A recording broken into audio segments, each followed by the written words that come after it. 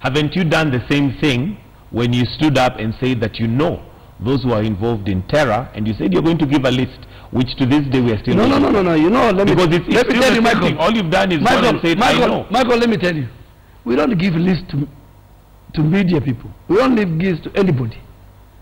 We deal with institutions. We gave serious recommendations to the president as the leadership of Northeastern that has made Northeastern the last 8 months very secure in terms of personnel, in terms of people who we thought that are working with, you know, terror networks, in terms of what is the way forward, what kind of caliber, what kind of intelligence do we need from Northeastern Province with the leadership under my chairmanship.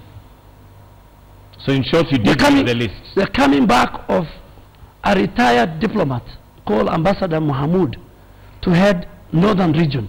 That was one of the serious recommendations we gave as people from Northeastern Province.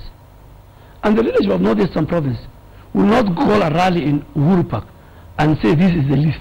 But you announced it in public and said that we are going to give a list. Of course we said we are going to work and give it to the relevant security agencies. So you have given the list to them? Of course, of course. Okay. And if you talk to all these security agencies, they will tell you.